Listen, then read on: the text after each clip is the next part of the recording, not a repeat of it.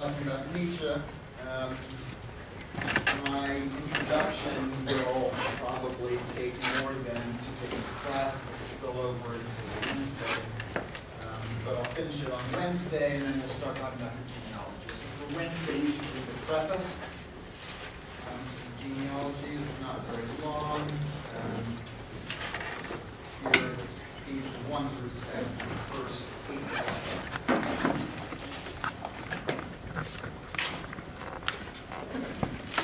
Nietzsche lived from 1844 to 1900, but his last work was completed just days before he collapsed and went insane in January of 1889. He was 44 years old, and probably his insanity was brought about due to syphilis, although nobody's entirely sure.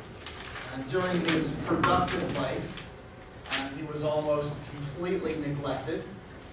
He had to pay for the publication of some of his works himself. But soon after his breakdown, soon after his psychological collapse, he became a kind of cult figure.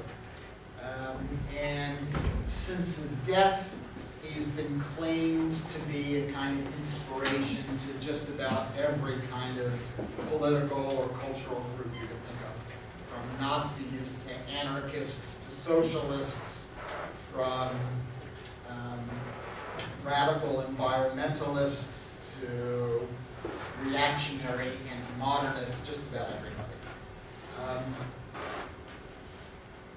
Really, the diversity of interpretations and groups claiming him to be an inspiration is really amazing.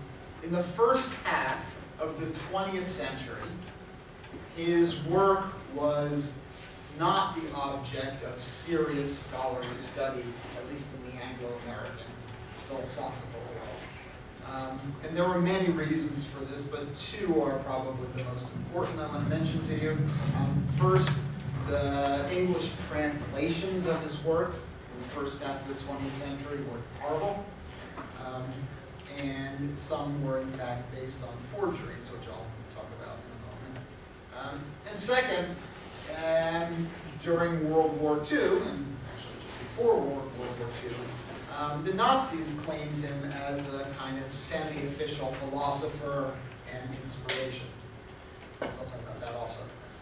It wasn't until 1950 that the first edition of a book by the philosopher Walter Kaufmann, the book was called Nietzsche, Philosopher, Psychologist, Antichrist, was published in 1950. And soon after that, Kaufmann began producing his own translations into English of Nietzsche's works. And this guy, Walter Kaufmann, really basically single-handedly made the philosophical study of Nietzsche respectable in Anglo-American philosophy. But what I want to emphasize, that only started in 1950. And so the sort of scholarly attention to Nietzsche's work has been very, very recent. As you may know, Nietzsche's writing is often very, very polemical. It's sometimes ad hominem, and it's always very vigorous and powerful. So you might imagine that he was a sort of cruel and domineering personality, but in fact, almost all accounts say that he was a very shy man, very polite, and kind. For most of his adult life, he suffered really debilitating illnesses. He had terrible migraines that lasted days at a time, and he was profoundly lonely. After his breakdown, the sort of legend of his work spread, and we get all kinds of We get all kinds of crazy accounts of supposedly his heroic character, again, including several forged letters that were apparently produced by his sister. Most of his adult life he lived in Switzerland during the summers and then moved to the French or Italian Riviera for the winters for his health. After his insanity, his sister established a Nietzsche archive and retained copyrights on his work, on his publications, which she guarded very carefully and prevented independent scholars from examining his papers. And she dedicated herself to promoting his legend and his fame, including through forgeries that I just alluded to, and I'll talk about this more later. But the short story is that she, his sister, was herself an anti-Semite, was married to a notorious anti-Semite, and she suppressed and distorted his work in order to make it look like he was one too. And she tried and eventually succeeded in sort of ingratiating herself and her brother, by then dead brother, to the Nazis. And so that's where that connection came from. So I'll talk about that again. Nietzsche, probably more than any other philosopher, maybe since Plato, is very, very deliberate and careful in his writing style, or should I say styles. Because one of the many unusual things about Nietzsche is that he adopts different styles in different books. So he's probably best known for his aphorisms. So these are sort of brief, very, very dense slogans. And some of his books, as I'll describe in a minute, are composed entirely of aphorisms, or numbered sections that are very brief. But most of his work is not aphoristic. The genealogy, for example, is not a work of aphorism.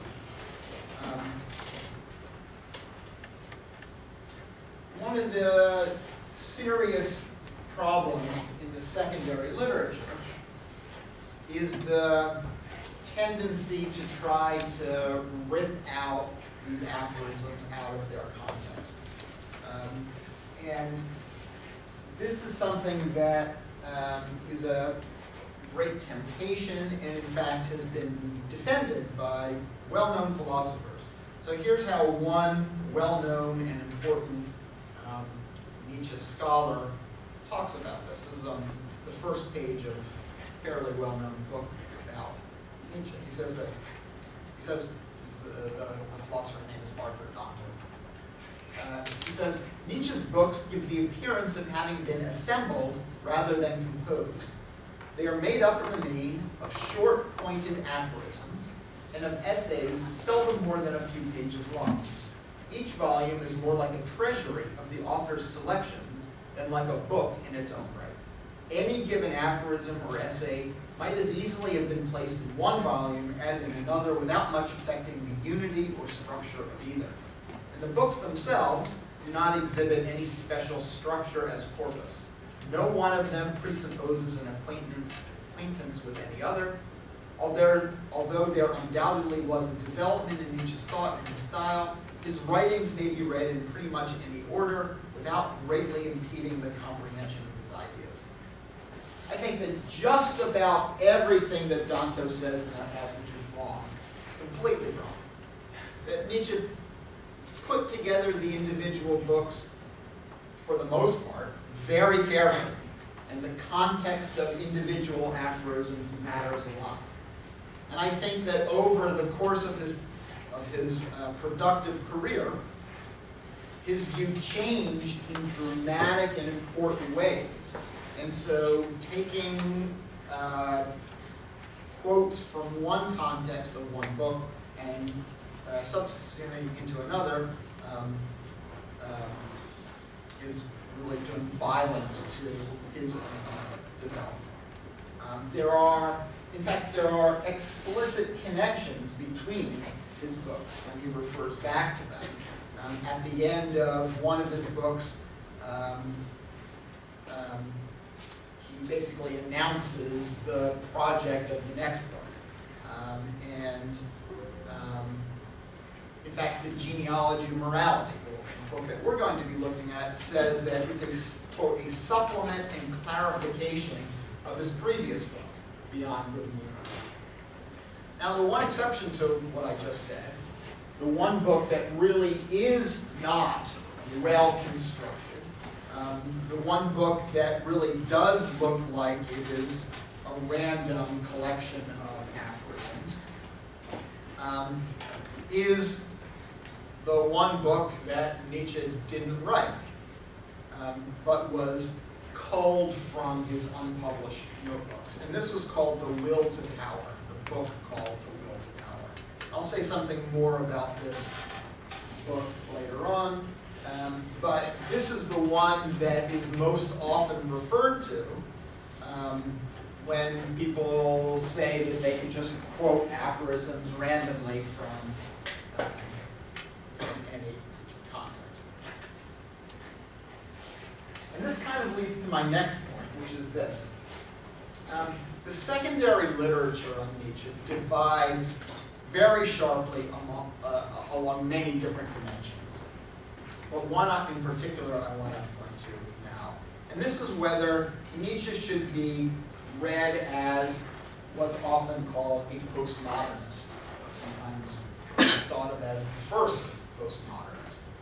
And this reading of Nietzsche, which I'll describe in just a second, has had an enormous influence on those who are sympathetic to postmodernism, who are sympathetic to this kind of project, including people like Foucault and Derrida, Rorty, Alexander Niemes, among others.